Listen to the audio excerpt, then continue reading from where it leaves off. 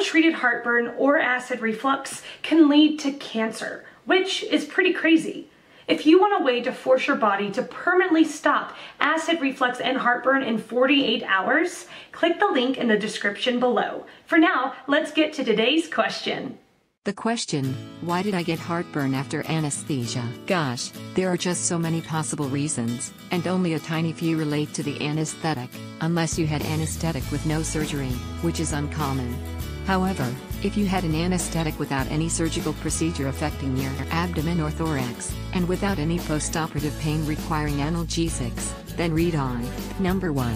During the actual anesthetic, there is loss of competence of the sphincter controlling the flow of material between the stomach and the esophagus.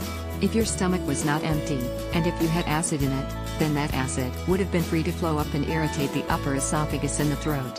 If there's an awful lot of it, it can spill over and go down into your lungs. That's why we are asked to refrain from eating or drinking, other than plain water, for 8+ hours prior to surgery, and why you may be given something to stop acid secretion an hour or two beforehand. So if you woke up with heartburn, that's probably the reason. Number 2.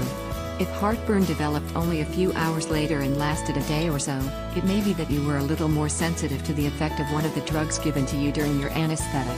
Lots of drugs can either change the tone in the lower esophageal sphincter, or disrupt the normal synchronicity which propels food and drink down the esophagus and into the stomach, or increase the secretion of acid.